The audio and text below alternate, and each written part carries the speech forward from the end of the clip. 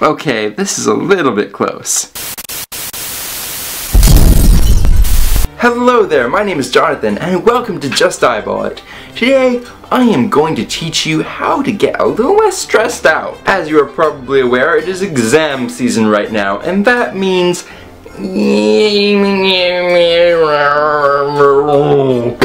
that's your brain exploding under all the pressure and stress. Incidentally, the remedy for this is balls.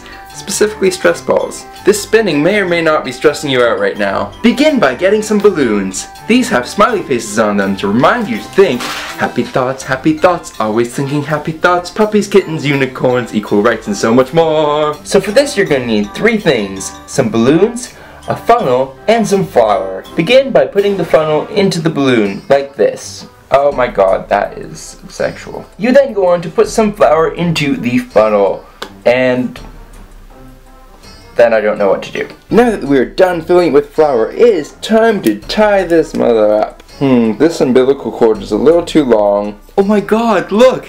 It's totally making me feel less stressed out already. Introducing the Just Eyeball It stress ball. Pretend it's the head of your enemies, or your homework, or world hunger.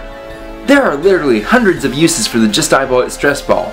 And now, for a limited time, you can win your own. How do you win this technological marvel, you may ask? Well, once 50 people have commented on this video, I am gonna pick a winner from Twitter. That's right, just tweet me with the hashtag JustStressedOut. And I am going to be mailing this to one of you people. What